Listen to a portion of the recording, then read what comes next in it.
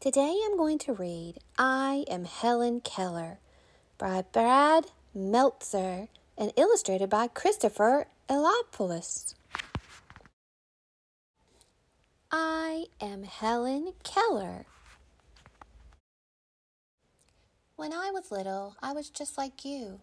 I loved to play, I loved my dog, and I loved seeing all the bright, beautiful flowers. I also loved copying people. At 6 months old, I could already say, howdy. Howdy yourself. Tea, tea, tea. Did she just ask for tea? How'd she do that? What can I say? There's no stopping her. On the day I turned 1, I started walking. Oh, and there was another word I always loved. Wah, wah. Here's your water. Just like any other kid, right? But there's one thing that made me different. When I was 19 months old, I got very sick. The doctors said I wouldn't live. I did live, but the sickness made me blind and deaf. This is how I see the world. Close your eyes and block your ears. I couldn't see anything or hear anything.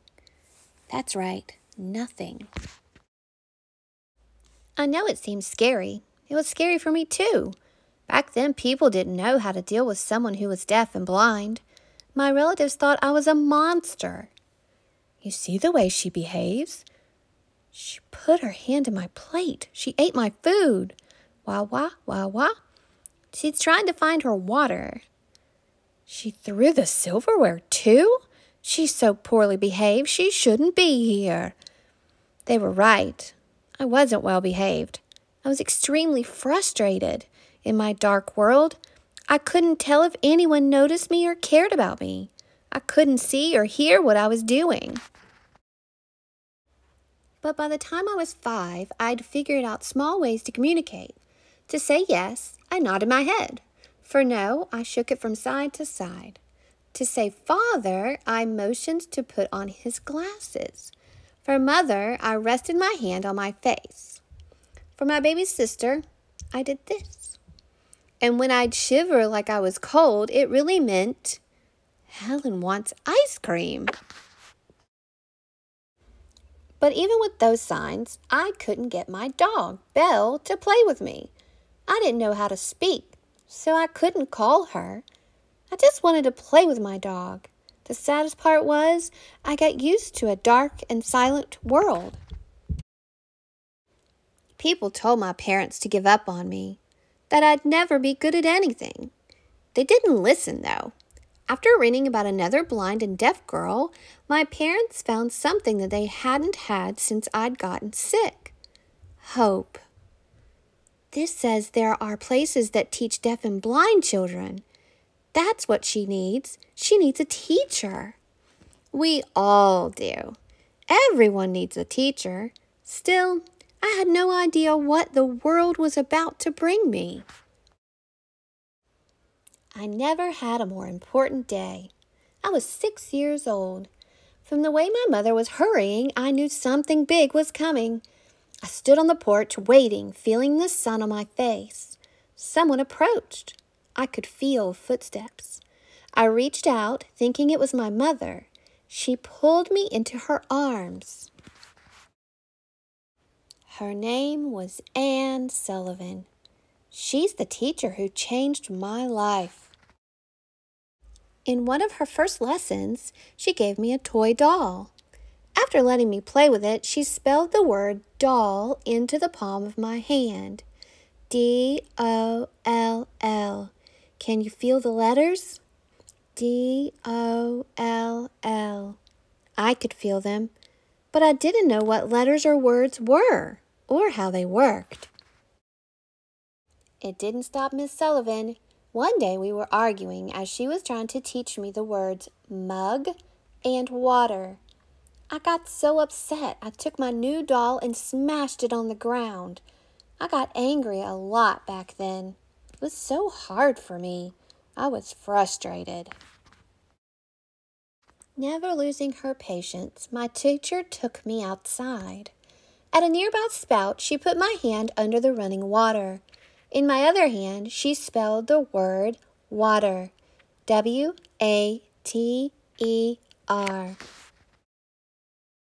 Then she spelled it again.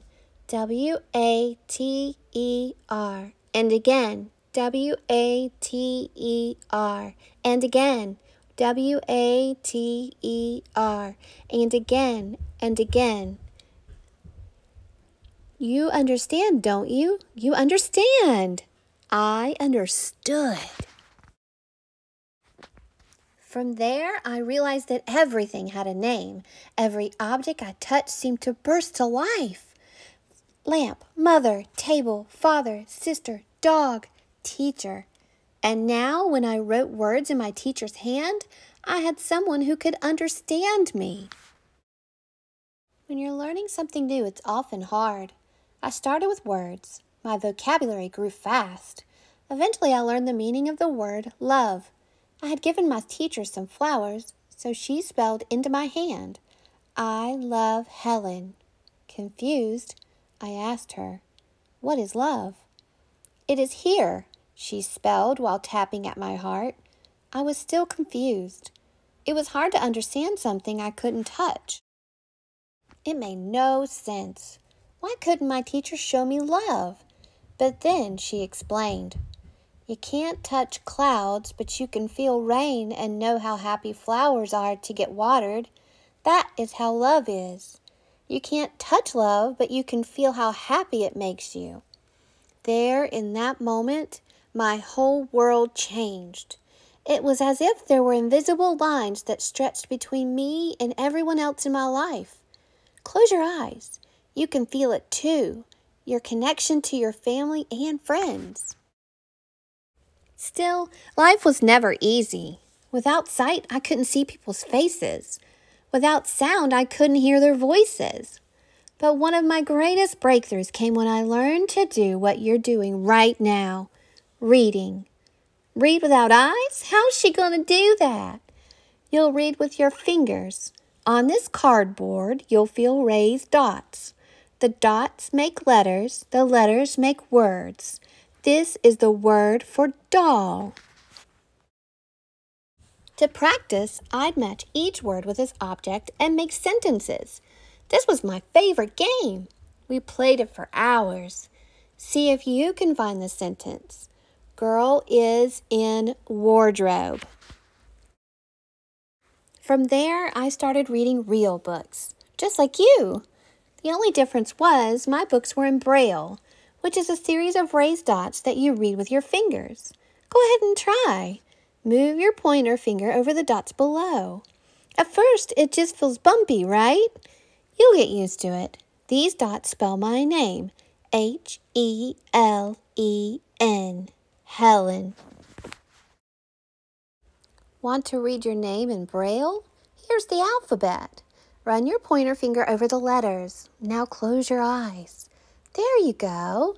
Now you're reading just like me. To make reading even more fun, my teacher took me outside. She knew I loved feeling the sun on my face and smelling the pine needles. I read my book so many times I wore down the raised dots. There were The Arabian Nights, Robinson Crusoe, and one of my favorites, Little Women. In those pages, I met brave boys and girls who could hear and see. I'm not afraid of storms, for I am learning how to sail my ship. One of Miss Sullivan's best lessons came when she showed me how plants grow. Feel these buds. Some buds open fast. Others open slowly. A flower can only bloom if it's watered. When I was 9 years old, I wanted to learn how to speak. Even Miss Sullivan was worried about teaching me. She thought I'd get frustrated, but nothing would stop me now. To help me, Miss Sullivan took me to a teacher named Sarah Fuller, who would put my hand to her face and let me feel her tongue and lips as she made each sound. Yes, Helen, feel each sound like the vibrating strings on a piano. In an hour, I learned the letters M, P, A, S, T, and I. Ma. Now I could call my dog and she'd come to me. At my 7th lesson, I spoke this sentence, the one sentence that I'd repeat over and over. I am not dumb now. As I got older, I didn't just learn to speak English, I learned French and German. For college, I wanted to go to Radcliffe at Harvard University. Maybe she should wait another year. Deaf and blind people don't go to college. I'm going. I wouldn't argue. There's no stopping her. At Harvard, most of my books weren't available in Braille, so Miss Sullivan spelled out many of the textbooks in my hand. That's how much I loved learning. And that's how patient and selfless Miss Sullivan was. I became the first deaf and blind person to earn a college degree. I wouldn't be the last. As I grew older, I wrote 12 books and visited 34 countries.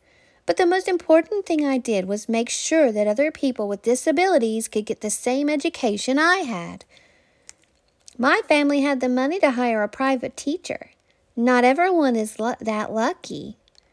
We need to give every person an equal chance. There she is. She sounds so strong. Today, thousands of deaf and blind students enroll in universities thanks to work Helen did. Riding a horse? How does she do that?